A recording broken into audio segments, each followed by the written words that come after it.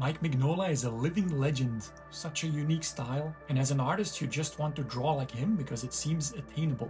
The sharp edges to the muscle, the hard shadows, clouds, grave sites, super specific. There's 3 ways you can draw like Mike. Let's skip using AI and actually being Mike Mignola, so I'll rank them on a scale from how easy it is. Number 1, a very important step in an artist's learning path is tracing. But like the 10,000 hours rule, it only helps if you do it with a conscious mind. We've all watched 10,000 hours of movies, but are we all movie critics? No. But if you watch 10,000 hours of movies with a sharp mind that looks for patterns, and you make notes, then you will. Tracing these days is really easy with Photoshop. Just download an image and trace the black lines with a brush of the same size, and then fill in the blacks. When I was 14, I had traced an X-Men drawing and added my own Spider-Man on top of it and sent it to a fanzine, and they printed it. But when I saw it in print, I felt super bad and embarrassed. So, it's a great learning tool, but I wouldn't pass this off as art. And since it's kind of like undressing and redressing the drawing, you can change it easily. Like change this Captain America into Daredevil or an X-Men. So yeah, it looks exactly like Mignola because it is Mignola's drawing. So let's move on to the next step, copying. So you also go from the reference, but you rely on yourself for creating the shapes. That also makes it easier to slightly change the pose, but not too much, so the lighting stays the same.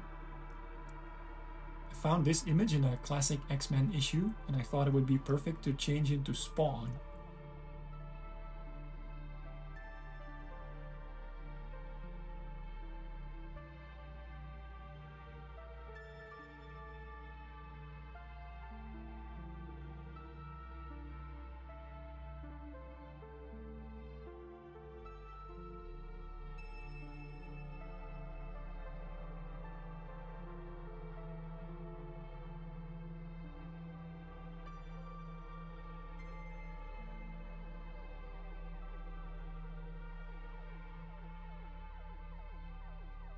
Gotta love those majestic standing on a rock poses.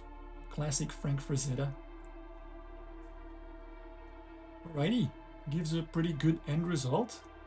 And it's probably the best way to learn how to draw. So let's go to the final way, which is using multiple reference images to merge together. This is also what I was doing in my 100 Artist Challenge this summer. You can't just cut and paste parts together, especially with someone like Mignola, because the angle of the shadows need to be the same in each body part. So it's about looking at the style and understanding why it's like that. Like in his legs. This is the typical underlying shape, and imagining it in a 3-dimensional way would drop the shadow like this. If you would just think, oh, it's a sharp oval and the bottom is black with some parts cut out of it, it wouldn't work. Also the pose, you're not just copying a specific pose, but looking what the common thread is. So in this gambit case, straight lines in the upper body and bent legs with thin ankles and long feet. Also looking at the way Mignola would draw a long face and how he drops the shadows. And of course that thick striped hatching is a must.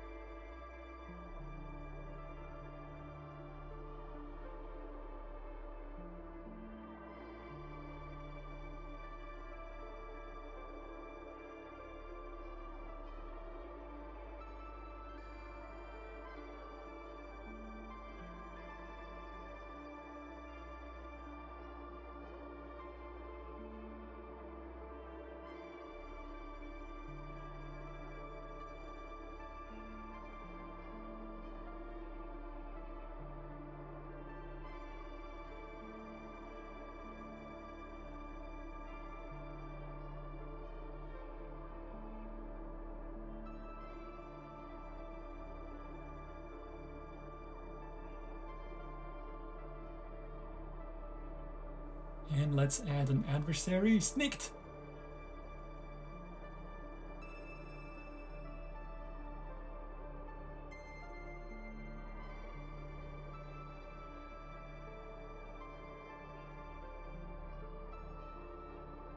Okay, pretty fun, but let's do it again, starting from memory first. So when I think of a Mignola cover, I have this in mind. An old-timey Superman looking right in the camera. And in my mind, I was actually blending these together. Okay, got the idea. So now let's pull up the actual images for some closer studying. A lot of the pros started in a style that was very similar to another artist, like a young Joe Quesada. He was obviously very inspired by Mignola in the beginning, and I don't think there's anything wrong with that. He didn't trace, he didn't copy, but the type of anatomy he used was exactly like Mignola, and that's fine by me. There's room in this world for Mark Silvestri and Michael Turner. There's room for Jack Kirby and Eric Larson. Room for Arthur Adams and Joe Mad, Bill Sienkiewicz and Kyle Baker. So I say, let's get inspired.